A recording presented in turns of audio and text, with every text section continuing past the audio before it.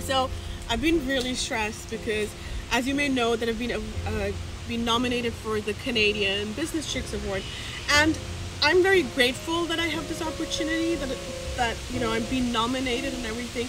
But at the same time, my stress level is very high, and it's because there's a lot of paperwork involved with the application. So I'm super occupied. My team is full of work, and I'm like, what do I do? Do I give my team that's already running behind more work?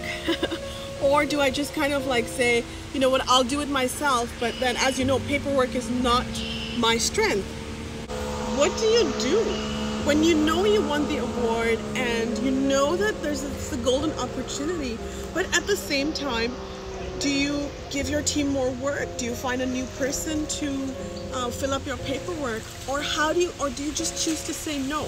So I don't know what the right solution is, but I'm here out by the water and it's absolutely gorgeous. And I'm like, I'm just gonna sit with my thoughts, my emotions, and listen to my inner voice. The voice that's always speaking to us. The voice that says, do this, do that, go on that path, choose the right path, choose the left path, knowing that there is no right or wrong path.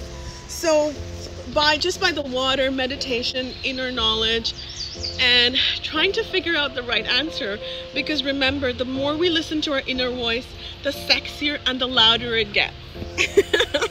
Please, please, please like, share, and subscribe to the YouTube channel. Your presence means the world to me. Thank you so much. And I'm gonna get Amelie's holding the phone for me. Gracias, Amelie. Gracias, la mamá de Amelie. Ven, ven. Yo le tengo. Sí, sí, sí. Gracias, mamá.